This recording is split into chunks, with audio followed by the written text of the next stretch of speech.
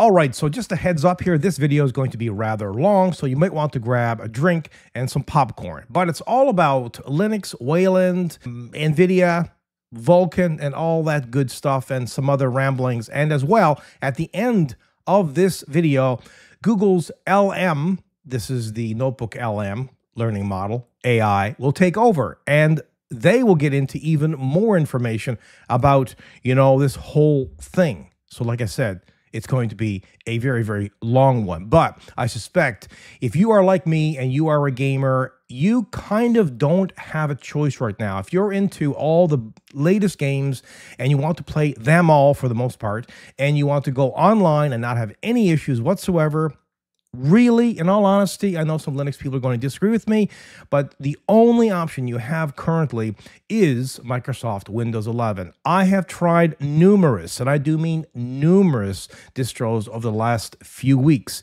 and I have been both amazed and utterly disappointed, by it. It is interesting, but it can be very frustrating, and if something breaks, well, God help you, right?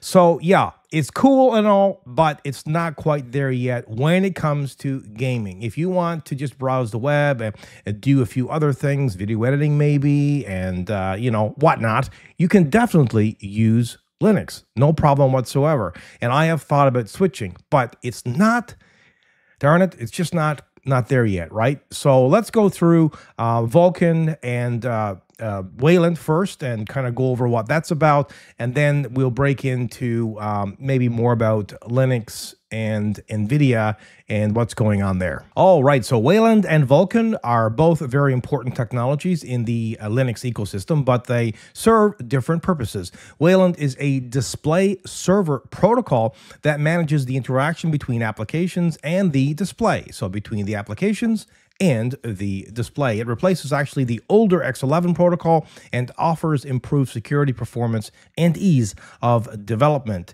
It is responsible for handling such tasks as Windows management and input handling, as opposed to Vulkan, which is a low-level graphics API that provides direct access to the GPU's hardware capabilities. So you've got, Wayland with its interaction between the applications and the display, and Vulkan at the low level being an API, it has direct access between the GPU's hardware capabilities, right? So now you can kind of see the link between both of these. It is designed to be more efficient and flexible than OpenGL, the previous standard graphics API for Linux. Vulkan allows developers to have greater control over how their applications use the GPU, leading to improved performance and features. So now that we kind of understand what Wayland and Vulkan is relating to Linux, why it is so important that a massive company like NVIDIA, who is now going to be more and more involved, at least that's what it looks like in this, is a very, very good thing. So NVIDIA updates Wayland driver plans and pushes for Vulkan adoption. So NVIDIA is actually focusing here on internal testing to improve the Wayland driver performance. And of course, that would encourage developers to integrate this right within Wayland, kind of drop the old standard OpenGL and move into a new direction. NVIDIA, along with Linux and Wayland and Vulkan all together.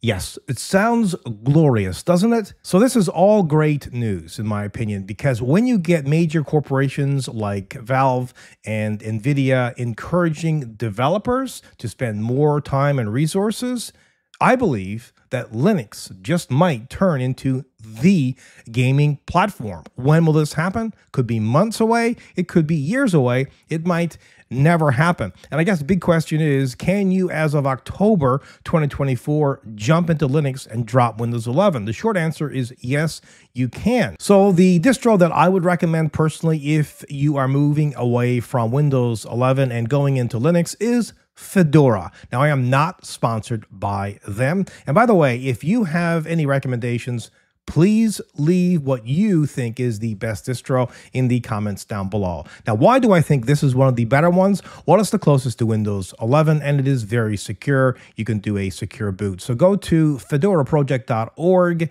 get Fedora, and then you can go to the Atomic Desktops and hit one of them, doesn't matter which one, and download, and then go ahead if you want a beta, select beta downloads and grab one of the beta downloads and create a bootable disk. Go ahead and then install it. Now you can install it in a virtual box of sorts if you want to do that. Like, for example, Hyper-V on Windows 11, just to try it out, right? To see what it's all about before you totally commit to it. And that's what I would recommend you do. But what is great about this particular distro and version of the distro is, well, it just works. It just works. Everything that, I've thrown at it, for the most part, has worked. Well, that's going to be it for me, but I am now going to hand it over to Google's Notebook LM. Enjoy. Ever wish your computer graphics ran just a tad smoother? No. Well, today we are diving deep into how these graphics actually work. Okay. Specifically, Wayland Compositors and a new API called Vulkan, which might just be a total game changer. Right. So first off, what in the world is a Wayland compositor? Yeah, that's a good question. Basically, think of it as like the conductor of an orchestra, right? Okay. But instead of instruments, Yeah. it's managing all the visuals that you see on your screen. Right. And Vulkan, that's our potential rock star in this scenario. Gotcha. We're looking at Austin Shafer's take on this whole thing. Yeah. Why this API, this new API, is creating such a buzz. Yeah. And his big point, it's not about replacing everything, right? Right. It's about like giving developers a secret weapon to make those visuals really pop. I see. To make things so much smoother. Right. And I think it's important to note here, a lot of these compositors, they already use kind of a mix. Yeah, a blend. A blend, yeah, of different graphics APIs. It's very common. Yeah. To use a bunch of different things. So adding Vulkan to the mix isn't like a complete system overhaul. Yeah, it's not like reinventing the wheel or anything. It's more like, you're adding a really nice brush to your set of painting tools. Okay, I like that. I like that. Yeah. So one of the coolest things I found about Vulkan is something called explicit image properties. Okay. And Shafer calls this like a game changer. Right. How would you describe it? So explicit image properties, it's kind of like, imagine packing a suitcase, right? Yeah. You're going on a trip. With these older APIs, it's kind of like throwing everything in last minute. Right. And you're just hoping for the best. You get there, and it's a mess. Exactly. It's a disaster. But Vulkan, it's like packing methodically. Okay. You know exactly where everything is. Yeah, like Marie Kondoing your suitcase. Exactly. Everything is perfectly organized and in its place. And so how does that impact, like, me, the user? So think about it this way. You're loading up a game. Okay. Right. And instead of staring at that loading screen for what feels like forever. Oh, tell me about it, yeah. Bam, you're in the action in a snap. Wow. That's the power of this. Okay. It lets your graphics card process these images crazy fast. And what does that mean? Smoother gameplay. Okay. A way better visual experience. So it's all about optimization at the end of the day. Exactly. It's just making things tighter. And this organizational structure, it's especially important when you have different hardware from different brands all trying to work together. Right. Because I know some people, they're like, oh, I've got to have all AMD or I've got to have all Intel. Yeah. But let's say you have, an AMD graphics card and an Intel processor. Vulkan helps them communicate much more efficiently. Yeah. And previously, that was kind of a tech headache. Yeah, for sure. Vulkan just streamlines that whole process. It's interesting you should say that because another thing that makes Vulkan so cool is that it is designed to work across multiple devices right from the start. Yeah, and that's huge for the future. Imagine even smoother, faster communication between graphics cards, even if they're from totally different companies. Right. We could be talking about a whole new level of performance. It's like the Wild West out there. Yeah. Anything's possible. Exactly. Yeah. And that's what's so exciting about it. So we've got this API, it's organized, it's efficient, ready for anything. But how does that translate to, my everyday experience? Think of it like this.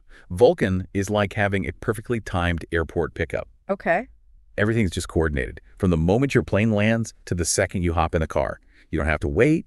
You don't have to wonder what's going on. It's just smooth and efficient. Seamless. Exactly. And that's what Vulkan does for your computer's graphics. It makes sure all the different parts are working together flawlessly to get those images on your screen. Wow. So with all that said, Will Vulkan become the go-to standard for Wayland compositors? Or, will we see it used for more niche applications? Honestly, that's the million-dollar question, isn't it? The potential is huge. I mean, it's going to be fascinating to see how developers harness this power to shape the future of computer graphics. Well, there you have it. Keep an eye out because this could be big.